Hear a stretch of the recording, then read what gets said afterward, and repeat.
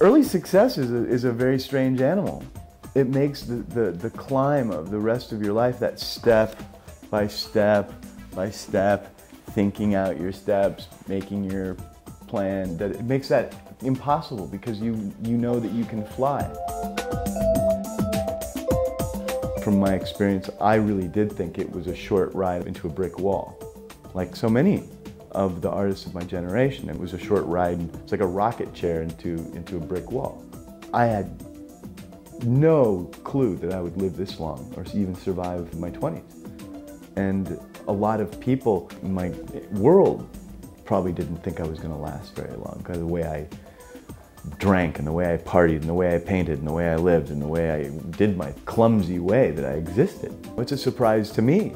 I think that there are probably a lot of people mighty disappointed that I've managed to keep going.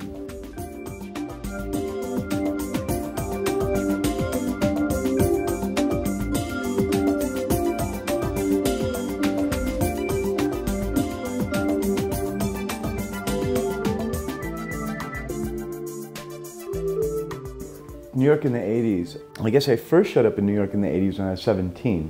I just graduated high school, had an exhibition in Los Angeles, and kind of took whatever money I could get from that and dragged myself to New York.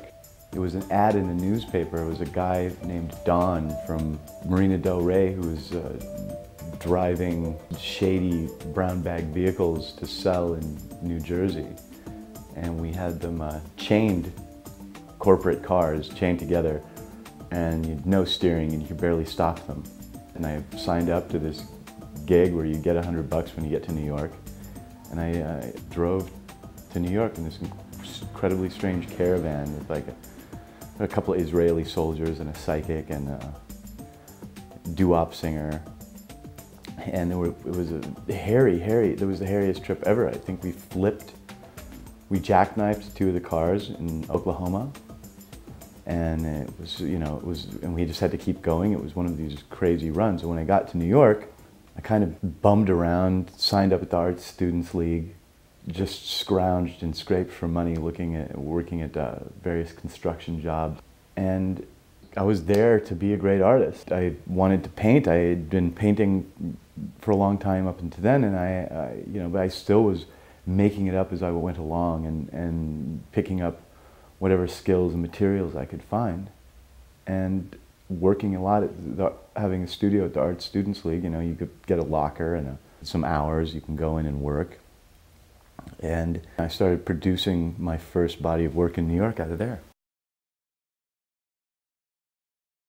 Apart from the museums, where there was a lot of antiquities and things at the Met, and all the museums and galleries and the trendy galleries and Cindy Sherman and George Gross and Julian Schnabel and Andy Warhol and all of that.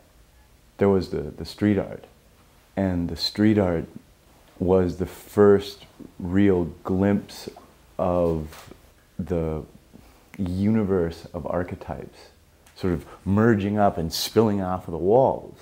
Everywhere you went, there was like a new symbol popping up and a new profile, an image. And it really felt like the walls were speaking to you. Everywhere you went, the walls were speaking to you.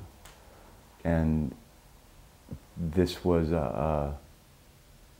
really empowering.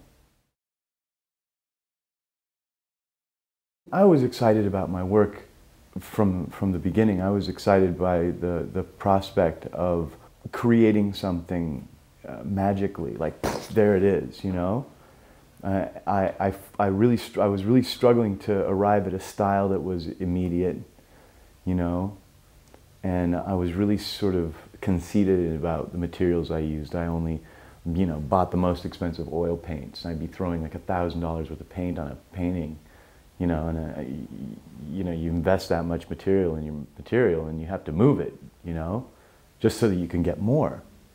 And I found myself living with and like the whole underbelly of New York, which were mostly alcoholics and junkies and fashion models and this kind of hungry people. And I was hungry for paint because the growth was so radical in terms of like what I could produce. I was surprising myself all the time.